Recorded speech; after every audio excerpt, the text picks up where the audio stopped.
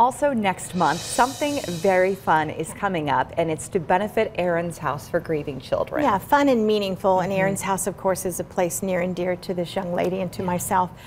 Thursday morning, May 18th at 7:30, it's the annual Common Bond Breakfast. And this year, it's at the Parkview Miro Center on the north side of town. And the star of Good Bones on HGTV, Mina Starsiak will be our keynote speaker. She's also an author and a businesswoman in the Indianapolis area. She's going to be sharing some stories about all of that, along with her personal experiences with loss.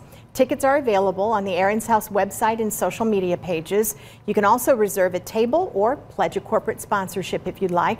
21 Alive is proud to serve as media sponsor for this event, and I am thrilled once again to get to host. I can't wait for that. Looking forward to it. It's going to be a good day.